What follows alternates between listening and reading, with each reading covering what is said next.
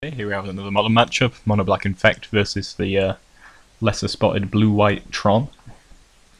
Used to be a very popular deck back in the day, but green-red Tron became the Tron of choice. So that was my phone there. So our opponent leads off with a Urza's Tower. We've got a ton of discard in hand, and we're making discard a Raven's Crime. With Raven's Crime, he discards an Ulamog, which he shuffles back in. And just a second.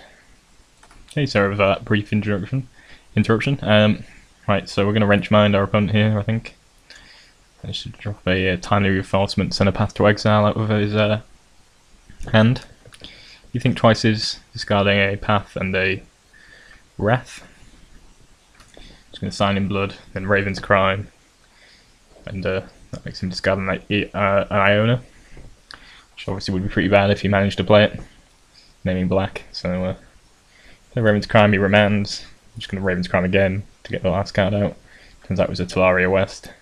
Then we're going to Sign in Blood. So I haven't found anything to kill him with until just now.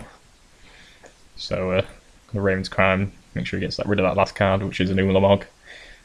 He can actually play it last turn.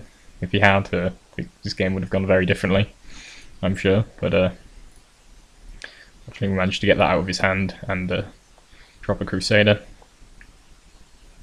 Runs gifts for Elashnor and Unburial Rites, and then Unburial Rites the Elashnor then and there, thanks to his massive amount of mana, due to having Tron online. But fortunately we've got an answer to Elashnor in the form of Go to the Throat, and just going to Sign in Blood again. Managed to draw quite a few Sign in Bloods, which helps us keep us stocked up. And I've already drawn another threat in the form of Phyrexian Vatmother, and drops nothing really. I'm just going to attack for 4. We'll stop on his draw step here, I think, and make him discard. So provided it wasn't an instant speed spell, which most of his cards aren't by the looks of it, he's going to have to discard it. Turns out it was a Colonnade, which is nice to get rid of, although it wouldn't have actually been able to kill Phyrexian Vatmother, but maybe have prolonged his life for a turn longer.